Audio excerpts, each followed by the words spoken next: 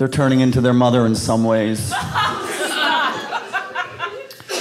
My ex used to watch, when she would watch TV, when I would start to get interested into the program, she would always, just when I like delved into it, click, that's when she would change the channel. I don't know how she knew in my head that I was like, okay, and it was always like at a key moment too, and the murderer was, click.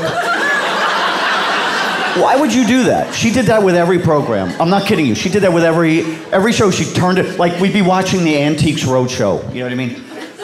I hate the Antiques Roadshow.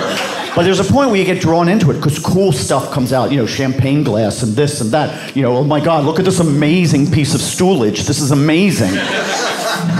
Looking at the design of the stoolage, because of the arc in the back and the flatness and the tallness of the legs, we can tell that this piece comes to us from somewhere between the 16th, 17th, 18th century, 19th century, somewhere in there. I've been able to narrow that down. It's in wonderful condition. May I ask how you acquired this? Well, I was at a flea market, and the guy go, $10. I'm like, ooh, $10, I'll give you 4. He go, how about 6? And I borrowed it. Well, thank you for sharing that with us. That's a wonderful story. Let's get right to the point. I would say that in today's market, this stool would go from anywhere between click.